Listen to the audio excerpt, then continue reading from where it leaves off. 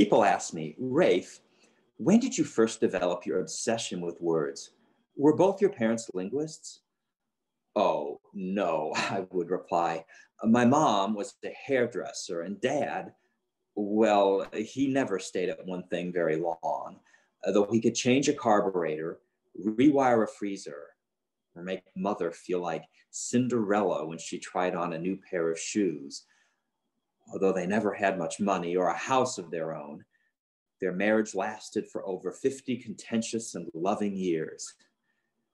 My mom believed that I became interested in words because she watched a lot of Password on TV in the 60s when she was pregnant with me.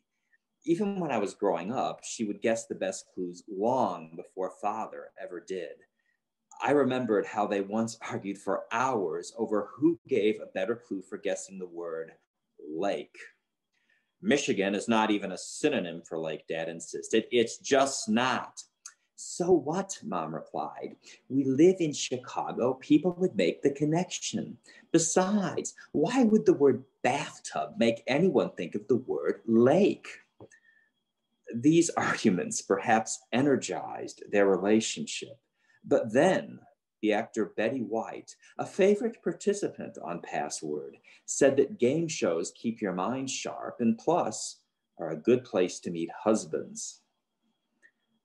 I was a slow starter as a reader, so for my 9th birthday, my parents gave me a book on famous explorers, and suddenly I wanted to be a discoverer of new worlds. I made a sail out of a blanket attached to an old hockey stick, and I was off on adventures around our living room. How about we go on a real adventure, my father suggested after I broke the TV antenna. This delayed watching Password until Dad had time to fix it with the clothes hanger. We could go for a night hike and look for some comets, he suggested, and navigate by the stars. Mother immediately responded, I don't think that would be such a good idea, dear. Why not, I whined. Because your father has no sense of direction. He can't even find a grocery store. After a moment, she added hopefully, you could just join the Boy Scouts. But of course, I was too shy and father was too old. So we set out secretly by ourselves one night like Marco Polo or Lewis and Clark across the countryside. But the clouds rolled in. We lost our compass, and we had to spend our darkest hours in a barn. The dawn found us covered in mud and hay, hitchhiking back to our hotel and my very worried mother. We never saw any comets, but I learned that it isn't so much what you discovered that what was important, it was what you experienced during the search. And from that time on, reading for me became a form of exploration, which is just as well since father and I were both grounded and forbidden to leave the backyard for a week. My fascination with words took a sudden boost when my 5th grade teacher explained homonyms, words that sound like other words but mean different things, like squash, to press something flat, but also referring to a fruit in shapes from acorn to zucchini. How could they all be called a squash? And then there's the game of squash, played in 18th century London, paupers' prisons, but refined at the upper-class Harrow School where some wealthy boys poked holes in a racquetball. Also, it would take more interesting bounces off a wall. The same could be said for the history of words themselves that often took crazy bounces until you can't figure out how they ended up meaning what they do. That is, if you could even trace who said them first.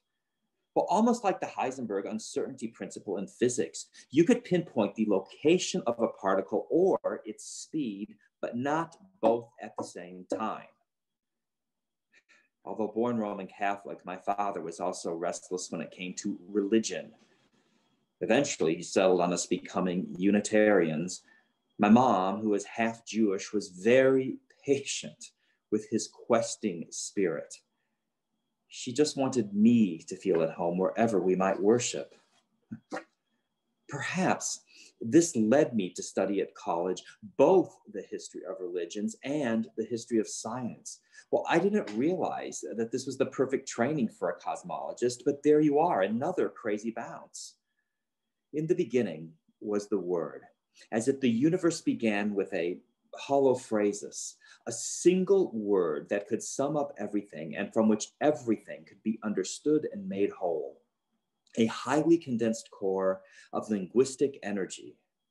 Some linguists have argued that all languages come from a first language or a single source that was spoken by the Homo sapiens, but we may never know for sure if the Neanderthals spoke or not. I mean, most all explanations, whether scientific, religious, or linguistic, just lead to further questions, or at least to a new vista from which to contemplate more mysteries, whether of the physical or spiritual world. What is sacred is not so much the words themselves, but what we can make of them. And what is evil is what we can destroy with them. Is it so strange to think that perhaps we can edit a soul? Maybe we can make it better, stronger, more capable of tenderness and love rather than cruelty and hate. I would like to be able to say that my wide-ranging education allowed me to be highly skilled at connecting with other people, but unfortunately that just isn't true. How will you ever advance in your career? My first wife kept asking me, when you can't even figure out which department you belong in. I'm an explorer of the mind, I would tell her proudly, and there is no compass or star chart to guide my way. Well, I would settle for a little shopping trip to Des Moines or Peoria, she would say. It is true, not much to do in the one block downtown of Grinnell, Iowa, where I had my first job as assistant professor. But I was just too busy to take her to Chicago for the weekends, let alone be home for dinner as much as she preferred. After all, wasn't I providing for her in a way that my father never could for my mother? In 3 years, we were able to secure a mortgage on a rambling old house on the edge of the cornfields. Wasn't that enough? My second wife seemed glad to have married an associate professor with a steady job. But that didn't stop her from also having a steady boyfriend. He had thoughtfully visited her right before our wedding and politely made plans to see her again after our honeymoon. His good manners extended to moving to St. Paul, just across from where we lived in Minneapolis, and where, unfortunately, there was far too much for them to do together on the weekends. When I asked her why she cheated on me, she said, "You've always loved your books more than you loved me." Once again, I ended up on the clearance table of marriage, a bit dog-eared and worse for the wear.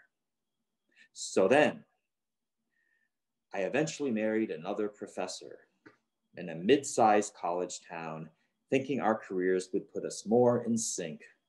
And the environment was just right. But she seemed less interested in our living happily ever after tenured together than in finding ways to humiliate me at every faculty meeting. Though she encouraged me to be more ambitious, it turned out she also thought I was not qualified to be the head of the science department because she expected to have that position herself. So I agreed to share it, which was no better an idea than our getting married in the first place.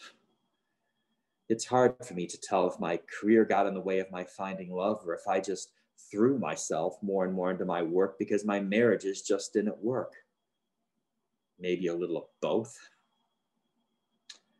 Each of my wives had the habit of saying exactly the opposite of what I expected or hoped. You'd think that because I was attuned to the music of many a universe of discourse, I could catch on faster, that a plethora of antonyms is hardly a sign of harmonious or healthy matrimony. Perhaps it would have been better if I had heeded Betty White and taken my chances as a participant on Password and tried to do that to meet a spouse.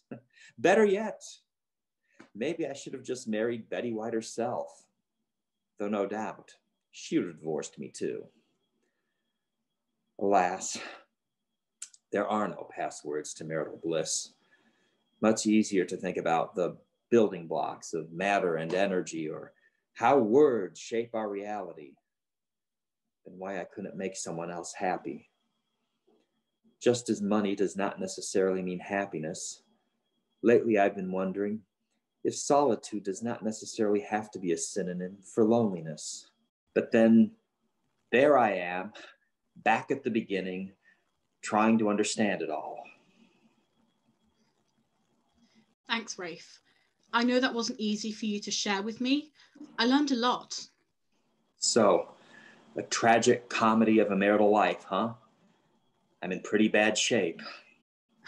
No, you know yourself better than you realize. Just need to give yourself a chance to realize that. And maybe to stop regretting and start loving the ones you can love. Well, you are probably right. Who? Your children, the ones who maybe need it the most. And then, maybe, also yourself. And you think I deserve it? Absolutely, chum. Though, you do your best not to show it.